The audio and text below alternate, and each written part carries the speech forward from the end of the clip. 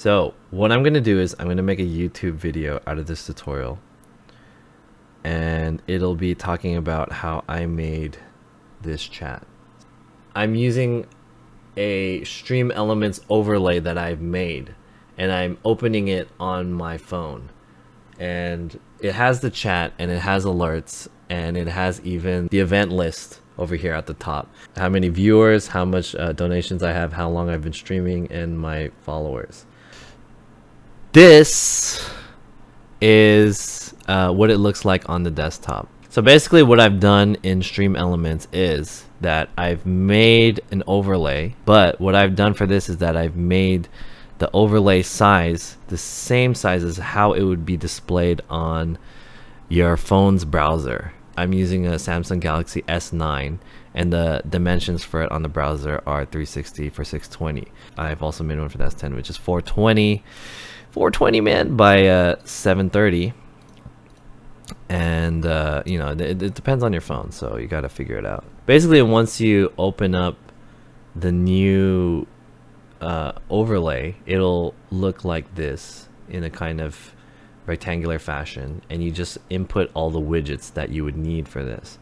So what I've done is that I've put the chat widget, which is, you know, located in the widgets bar over here, as well as the event feed, the media request alert, and it has the viewership, my following, my sub points, donations that I made in that session, and also my stream time. So this is all the information that I would need to stream.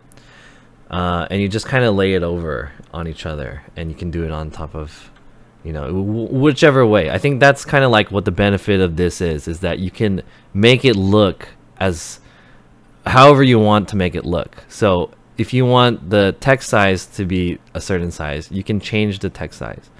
If you want it to be a certain color, you can change the different color or whatever.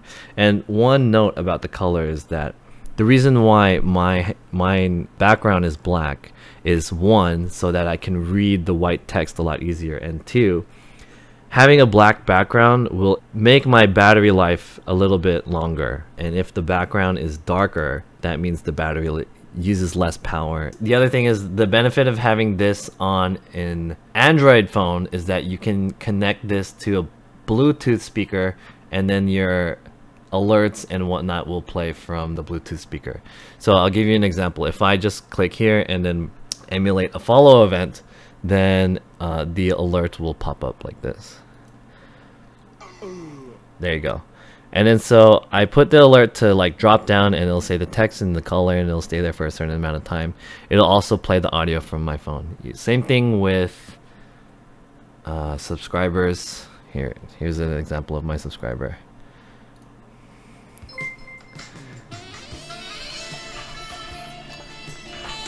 Okay, you get the idea.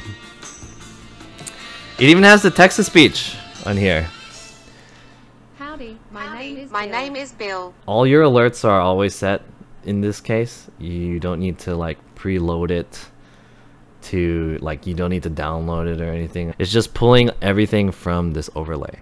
One of the only bad parts about this is that you can't type into this chat, and the other thing is you can't scroll through what you've had. So if you have a pretty crazy chat, then this is probably not an option, a good option for you. The last thing I think I want to mention is that after you've made this overlay and you want to put this on your phone, all you got to do is go over here, and then you click to you know, launch the editor, or launch the overlay. So you go over here and you click launch overlay, and it'll give you the link. Send that link to your phone and open it up in the browser, and then you'll be able to have it running. And I save that to the desktop on my phone, so I have a little icon right there that'll automatically launch it. And that's it. If this has helped you at all, or if you guys have any questions, leave a message in the comments below. Also follow me on twitch.tv/jonsf, or join my Discord, you know. Finger hearts.